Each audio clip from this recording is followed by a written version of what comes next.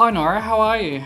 Good, Michael. How are you? Yeah, I'm good. It is so good to be back at Barrowby Green. This is one of my favorite plant shops. Actually, not scratch that. It is my favorite plant shop. I drive for about an hour from my house to get here, so... Yeah, about an hour from the city as well, out here in Warrialloc, Victoria. Yep, it's beautiful. I've got Michael here. Hi everybody, nice to have you. And Michael's going to talk to us about grow lights. I have tried many different types of grow lights over the years. I have found the information out there to be quite complex. I don't like the colours they put off. So I did my bit of research to find the grow lights that I have here today. So I've actually gone with true&sa grow lights. I've found is that I really want something that's going to be aesthetic to the eye. Something that's easy, plug in and away you go. Yep. So first off is I've got a 15 watt full spectrum globe. Now what I like about these is these are going to be great for like a desk display, a small display in the corner. Very easy to install. E27 fitting. I was just about to ask you that, Michael. Yeah, you can read my mind. Yeah. Straight into a lamp and straight away as it goes. So this gives a 60-degree angle of light, and the 15 watts can be used from anything between 12 to 39 inches of light. So is that away from the plant? Yeah, that's it. You know, you can I always encourage people to experiment. You'll find out very quickly if your plant's not happy, the leaves will start shriveling up if they're too close, they're getting too much of that spectrum. And if you bring a little bit away, I mean, with indoor plants, they don't mind a little bit of stretch as well. So have a play around with it. A lot of indoor plants have different light requirements. Yep. So by all means. So just a question, Michael. Yes. So would your plant get a bit leggy trying to get to the light? It is if it's not close enough. So that's definitely going to happen because they're stretching. Yeah. Some plants you don't mind if they get a bit more of a stretch, like calatheas. They don't like too much intense light. They like to stretch up. Think they're a shrub on the bottom of the rainforest. Right. So they're going for that canopy light. You know, so, but things like your climbers and stuff like that, you probably want to hit them front on with the light as opposed to hanging it straight above. Yep. Other than being quite technical with how you have your lights, I was thinking just more like the aesthetics of it. Now, you know, we all want the perfect design and we're all on Instagram and stuff. Yeah. I just thought, you know, not having something that's going to make your house look like a hydroponic lab. You know, what? You have something against red and blue, Michael? Yeah, I just, you know, yeah.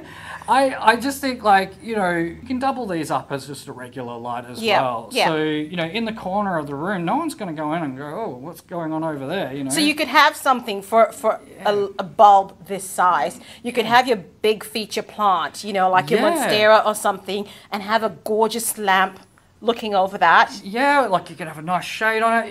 Even using things like shades over the top of the light will help reflect it. And the reflecting light can even be better because then the plant's getting the light from all angles. From all angles. And you get more of a rounded plant project happening, you know. If you've got like a white room, you know, you can get it to bounce off. So, you know, we can talking about bouncing off globes.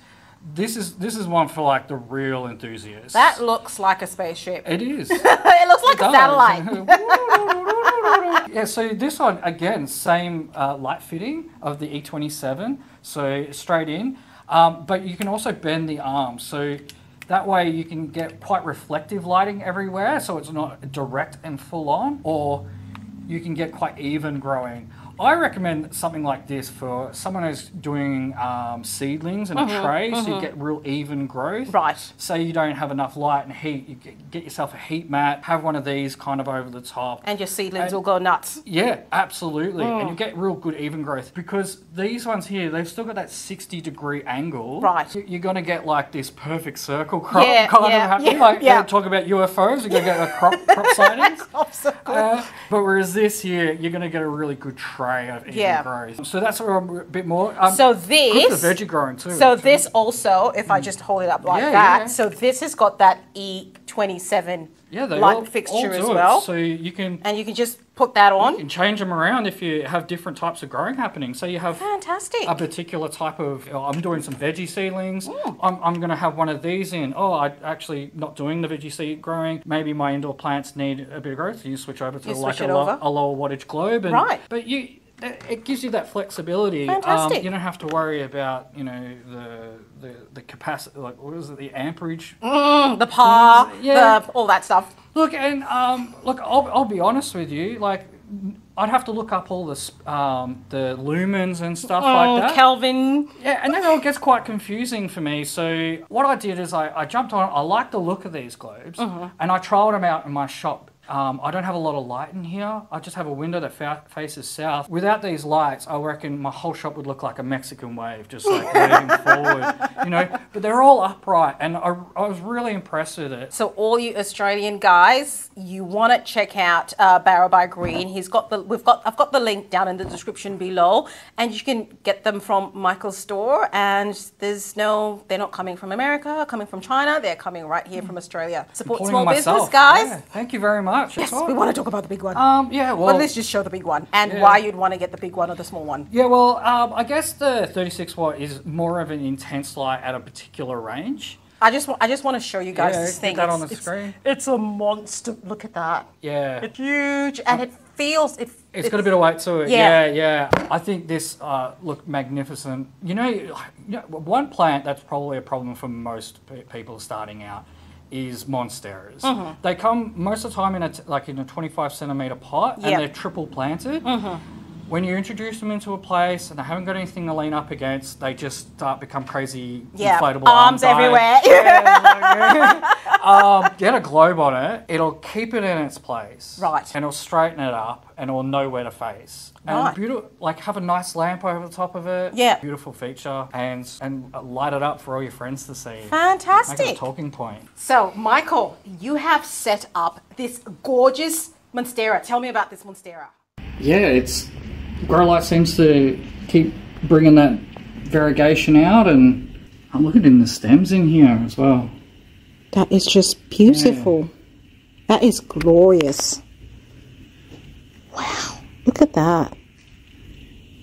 So you've got a light set up above this plant. So this one's the 36 watt Sansi grow light that I have. Just the perfect amount for this size plant. Thank you so much, Michael, for taking the time out and showing us all your lovely lights. So, like Michael said, you know, there's a lot to be said for grow lights, and lots of people have problems with lighting, and your plants could grow better if you supplemented the lighting. And it's an easy fix. You've got a lamp.